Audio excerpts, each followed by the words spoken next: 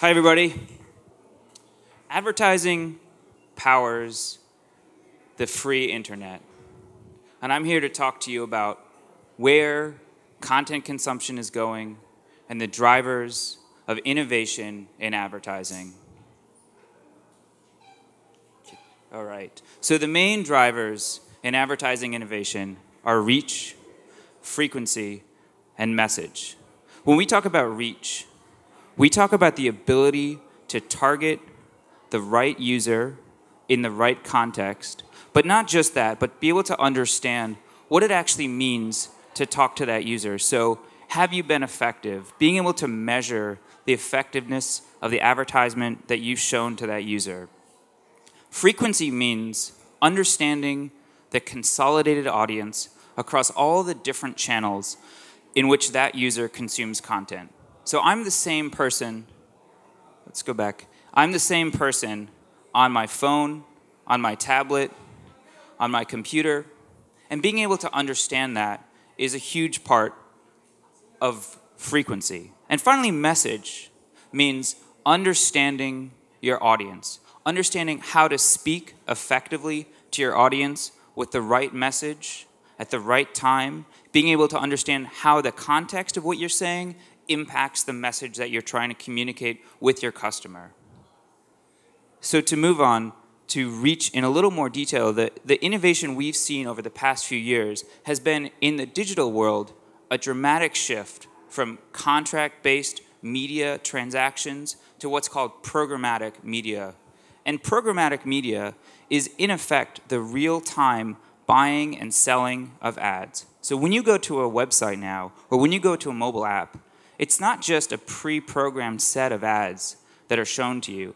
There's a real-time auction where, based on an anonymous user ID, advertisers are able to calculate the effective utility of showing that ad to you based on statistical priors, based on your propensity to convert or buy a certain product, based on whatever demographic or arbitrary anonymous information that advertiser has to you. That, in turn, has shown a dramatic increase in the relevance of ads shown to consumers, the ability to actually show ads that are appropriate to the right context, to the right pattern of user behavior, which in turn allows a brand to speak more effectively to the customers that are appropriate consumers of its message. Frequency means understanding the user across all the different devices. So as you know, you are exposed to a brand's message in dozens of different channels. Some of those channels include the fact that the Mets play in Citi Field, and so every time you say Citi Field, that's a Citibank, an ad in effect. The fact that you are exposed to phone ads and computer ads and tablet ads. So over the past few years, massive machine learning, data analysis, artificial intelligence has gone into understanding how a brand can actually consolidate the different messages effectively across all the different channels. And this is an area where, as we see more and more proliferation of content consumption across dozens and dozens of ever-increasing and new channels, especially with the complexities of mobile, this is going to be a huge area of investment. And finally, message. Message is what an advertiser actually says to its consumers, how it actually communicates with its consumers. So there's two different ideas that go on here. If you look at one of the major trends that's actually happening in digital advertising, it's the rise of ad block.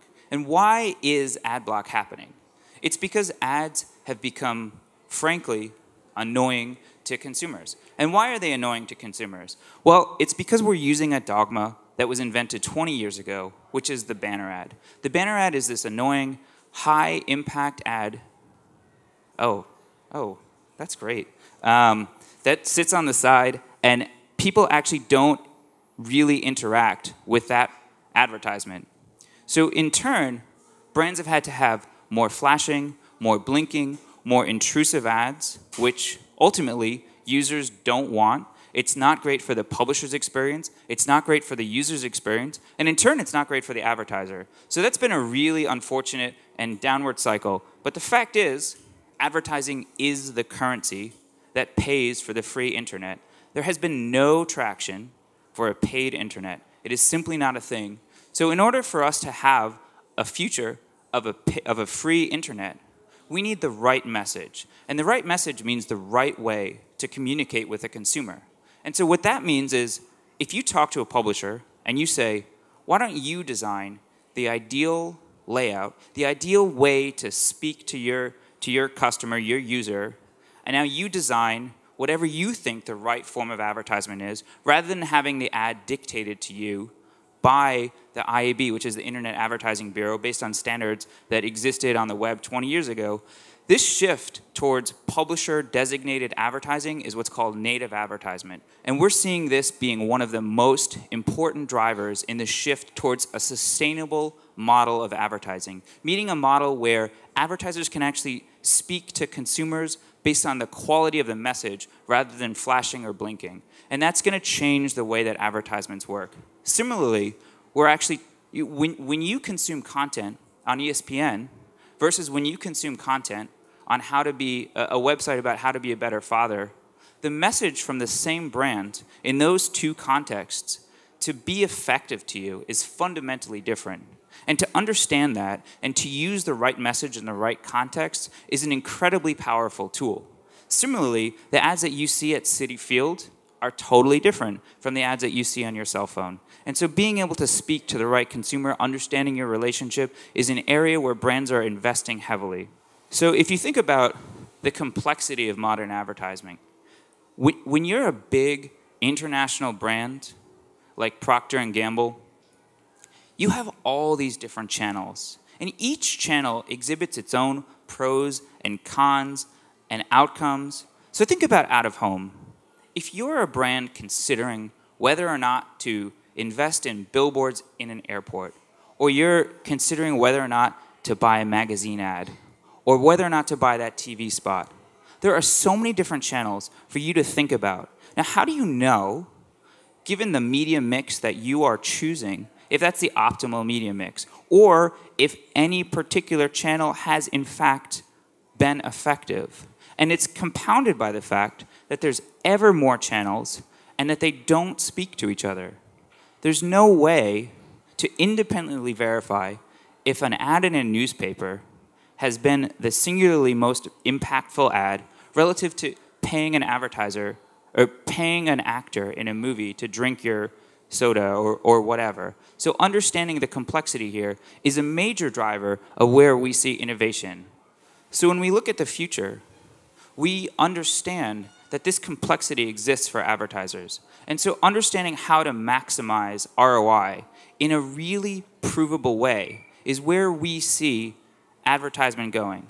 So when you think about Procter & Gamble or even smaller brands, if you're able to, from a reach perspective, show that brand conclusive evidence of the fact that the ads that you showed worked, so if you're able to use direct response data, or you're able to use anonymous data or credit card data, or in Facebook's case, individual login data to actually show bona fide lift, if you're able to show that for every dollar you spend on advertisement, you make 10 cents more, you make $1.10, that advertiser, even if hypothetically they could make 20 cents on billboards, they won't know that as a fact. So they are more likely to invest where they can actually discern the real returns. And when you look at the value, when you look at how a CMO is judged, ultimately a CMO is judged on the impact on sales. That's it. You know, the point of advertising is to ultimately, either this year or next year or eventually, increase sales for the brand. And that CMO needs to understand and maximize the utility of every single dollar that they spend. And so that CMO is going to push for ever more trackable and really addressable media. And that's where we see a lot of the innovation going. So when you think about actual effective advertising, you think of helpful, relevant, and ads that actually enhance the user experience. The canonical example here, of course, is Google. So the Google search result page, you may not even realize, but it's like 60% ads. But most people don't even care because those ads are so helpful to the user journey. Google results are in the user funnel, the user conversion funnel, which basically talks about how a user goes on its journey to buy a product. So a user can be really high in the funnel, and they may not even be in market. So if you think about a user buying a car, they may not even be buying a car at all. So then an advertiser needs to talk to them simply about the value of that brand and get them to understand that that brand exists. When they get in market, then you need to talk to them about why the type of car that you want to sell them is better than any other car. The SUV is better. Then you need to tell them that the Ford SUV is better than the Toyota SUV. So based on where the user is in the conversion funnel, different forms of advertising are more effective. Google tends to get people really low in the conversion funnel. They've expressed interest in a product, shoes. That user wants shoes. So very low in the conversion funnel, meaning near a purchase. So showing purchasable items based on Google's knowledge of that user and its various demographics and other things that it can do to optimize the sorts of assets that it shows that user, that's a great ad. And that's why so many people actually enjoy Google Ads. So then when you think about the future of content consumption, you need to think about the different areas where consumers ultimately consume content, because that's where advertising is going. You need to create great ads that optimize on reach, frequency, and message for every new channel where a consumer consumes content and where you're actually creating relevant, helpful ads that are conducive to the user experience. And so then when we think ahead, nobody actually knows where content consumption is going, but we have a good idea. We know messaging is just starting to take off in a real way. Now, messaging, you can't just slap ads on there the same way you've done with every other medium. You need to do something that's right. So we've seen a tremendous growth in the digital advertising ecosystem, understanding and optimizing the ability to show and understand a user's mindset and show the right ad for the right user given their mindset. And we're going to see a huge investment in artificial intelligence that's actually able to understand where the user is in the conversion funnel, their interest in various products, and be able to actually converse with them in a way that shows them high quality, relevant information that's helpful to the user experience, and in a way that's actually part of and conducive to the experience that the publisher, in this case a messaging app, is actually trying to have the user experience. When you think about virtual reality, which who knows if that's going to take off, but it seems cool, it's probably 10, 5 years from now, but ultimately, think about what is going to be effective there. Brands are going to want reach. They're going to want to be able to actually target the right users in the right context. They're going to want to be able to understand exactly what that user is experiencing, and they're going to want to be able to actually track how effective the ads that they've been able to show are.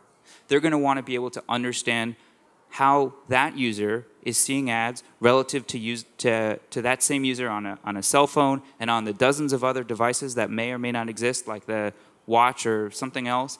And they're going to want to actually be able to speak to the user with a helpful, effective message. So who knows what the actual content consumption is going to be in virtual reality, but these are the drivers of where people are going. If you think about television, what's going to make television ads more effective? It's going to be targeting the right user in the right context. And that means we're going to see a lot of innovation with addressable TV, making TV more targetable, having users understand exactly, or having brands understand the best way to communicate with their customers in an effective way. And we're actually really excited because what this means is every user is going to see more and more effective ads. The problem of ads in the past, of annoying ads that are irrelevant to you, are a fact that's resulted because of poor reach, poor targeting, poor effectiveness, and this is increasingly going to be a bygone era. So we're excited to work with you guys in the future of advertising. Thank you very much.